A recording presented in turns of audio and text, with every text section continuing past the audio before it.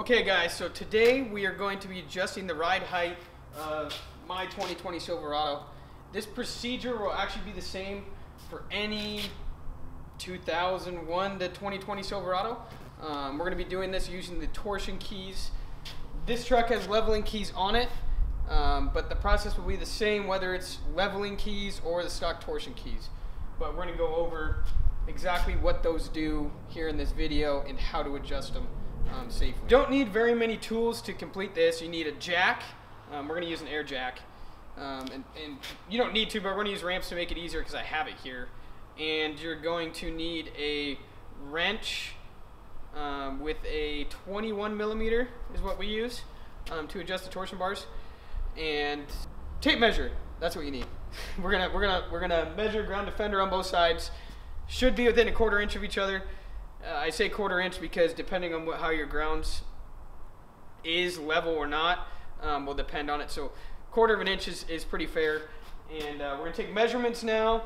I'm gonna turn the wheel a little bit and see how much room we have to go down, and then we'll start adjusting. Okay, so I'm gonna take a quick measurement here. Some people do center cap to bottom of fender. I just do it from the ground. So it's kind of an eyeball here because my tires are so wide. So I'm sitting roughly 42-ish. Yeah, right about 42. Measure the other side real quick. And no shit, I'm right about at 42. I'm gonna turn the wheel. We're gonna see how much room I have to go down. So maybe as I'm turning the wheel, you can just videotape and see how close it gets.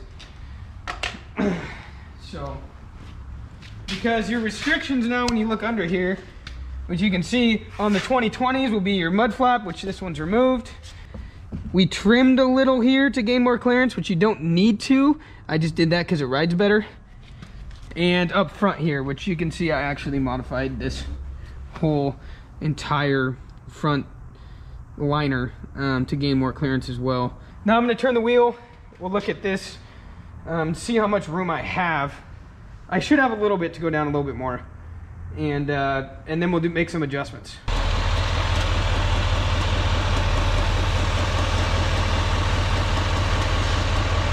So right now you can see, can you come in on top or no?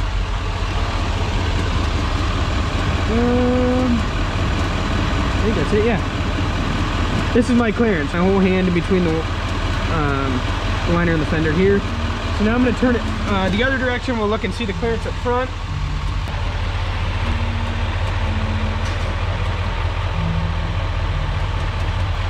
So my restriction now is going to be before it was hitting here.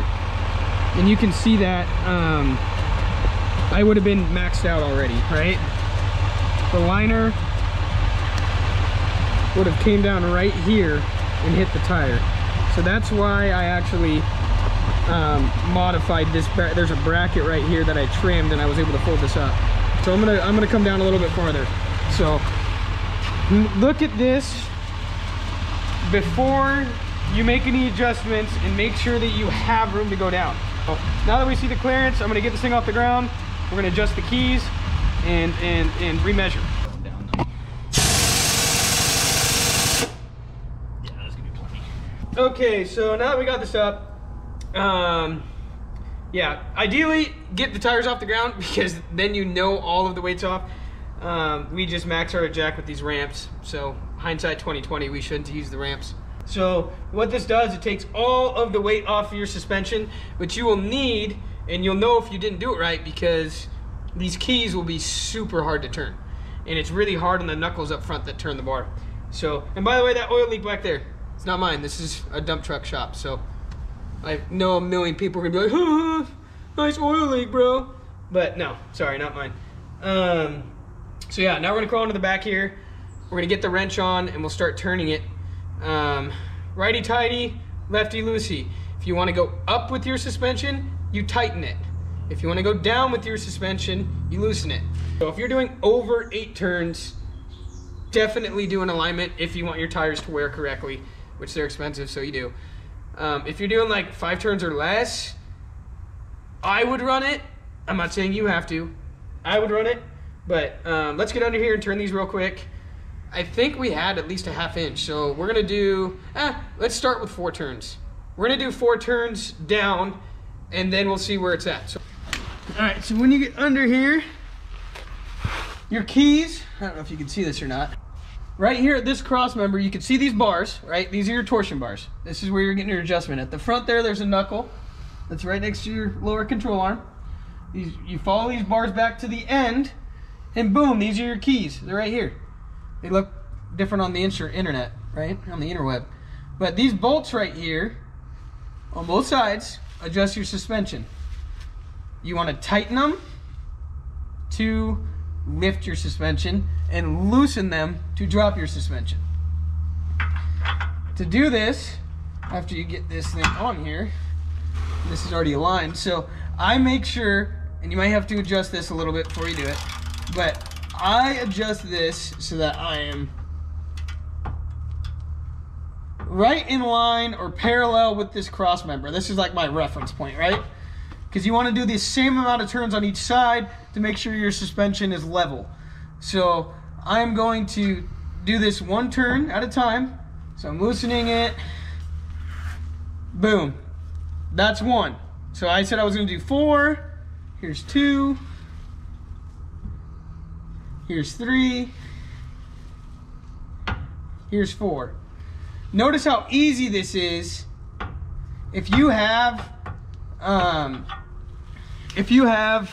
weight on your suspension, no matter if you're going up or down, it's super hard to do. I'm gonna crawl under this so I don't get that oil. Okay.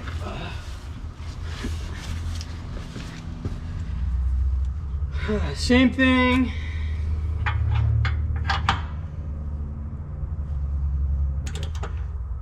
Same thing. I'm gonna do 4 turns. I'm right in line. Here's 1, 2,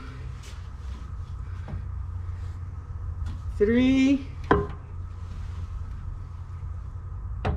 4. Now, I may have just done too much, but I don't know. We're gonna find out.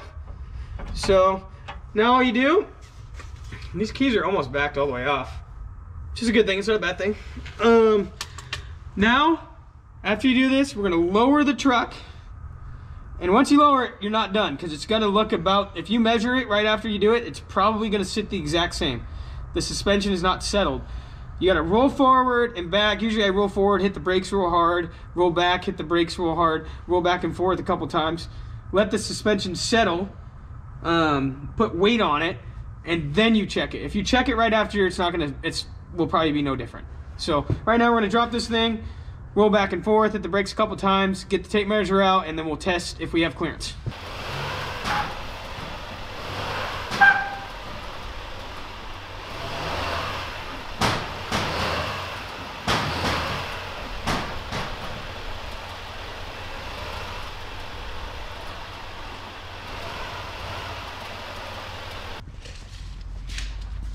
Just doing that shifts the weight, allows the suspension to settle. I'm gonna take a measurement. Hopefully we're not too low. Wow, we're way lower, dude. Yeah, it was probably about a 1/2 inch. Maybe more. About a full inch. We were about 42, and now I'm at 41/4-ish, 41 1/4. So that was 4 turns on each side. This one dropped down to 3/4 of an inch with 4 turns.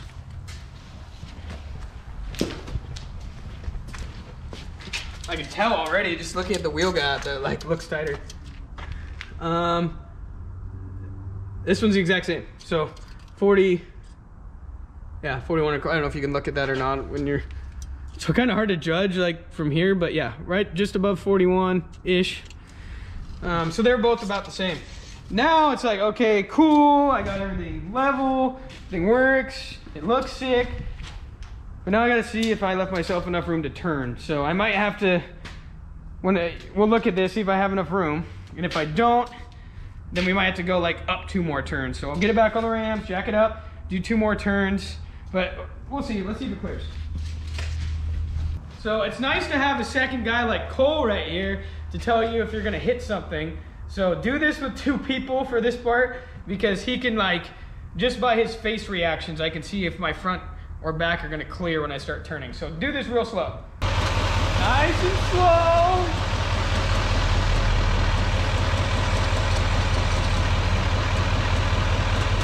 Now I'm about to hit full on full lock right now. You're good. All right, I'm gonna step out. Just take a look here and see what we got. This is full lock. Do I have clearance? Yeah, I do. I have, here, I can control this if you want. I know it's hard to get like an angle, maybe right here, because of the shadow. But yeah, I can still fit my hand back here. I have clearance on the tire. I mean, it's not a lot, but it's probably, I don't know, an inch. Like I said, if I didn't trim this right here, if you can move the light over or not. Yeah, if I didn't trim this right here, this wouldn't even be possible. So that's why I'm able to get lower and lower. So that's gonna clear just fine. Now I'm gonna go over to the other side and make sure that I cleared this front bumper. Yeah, I'm not even close, right? I got a ton of room here. Maybe you wanna watch this side when I turn back. Just make sure. I'm gonna have him watch this and make sure that nothing major is gonna collide.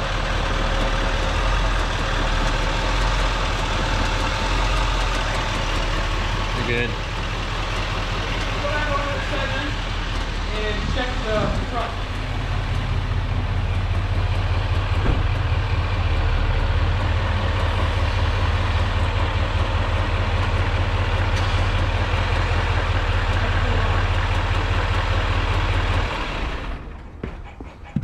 So you can see as well, I have about an inch of clearance up front too. So that is like ideal. Now, I'm gonna go over, now if you're done and you're like, sweet, that's how you adjust torsion bars. There's nothing left adjusting wise that I'm gonna show. You need a 21mm, jack the truck up, get the suspension off.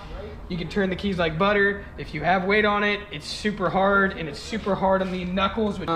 A couple things to check now that I have got this done is you check your upper control arms, right? A lot of people have issues here. Let me see if I can. A lot of people have issues with this clearance, right? There's plenty of clearance here, especially with these aftermarket arms. You come back and you look at your ball joints, and these are sitting just fine. I mean, it's a little angled, but it's not like out of whack or anything like that. So, especially because I'm turned right now. So, it looks okay. If somebody was like, oh, it looks a little off, you can actually put the ball joint on top if you wanted to, but that's not necessary here. So, I'm gonna turn this wheel back, and then I wanna look at the CV axles and the tie rods. Alright, so this is the other thing I want to look at here is these are close to level now. I mean, that looks really good. I wish I would have showed you guys this before, because they were not like this at all, were they, Cole? No. I mean, they were torqued a little bit, but this is like this is almost stock level. So this is straight, this is straight. You want a little bit of gap on your bump stops, which I have. Actually a groove right down there I didn't see. So it actually, I have room, I'm good. So it actually has a dimple in the lower control arm, which I actually haven't seen that in the older trucks. Long story short, after you get this adjusted, check your clearance. After you're done checking your clearance, tire clearance, you check upper control arms, you check tie rods, you check up CV axle, and then you check your bump stops. So I'm gonna stop rambling here. This is how you adjust everything. This is what you check for. I'm super happy. I'm excited to drive it because every single time you turn these keys even once, your ride will improve every time. So thanks for watching, guys. Start to finish, this project should take you 20 minutes if it's your first time, maybe 30. If you've done it like 2 or 3 times, you can probably do this in 10 minutes as long as you have all the tools out. Just make sure you have a second person with you to make sure that you have clearance on both sides.